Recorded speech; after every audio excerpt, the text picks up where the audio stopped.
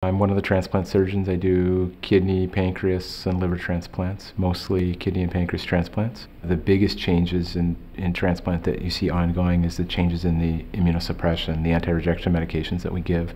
They're continually evolving and continually improving, and you see outcomes continuing to improve because of that. The frequency that we see rejection has certainly gone down dramatically, in the last 20 or 30 years.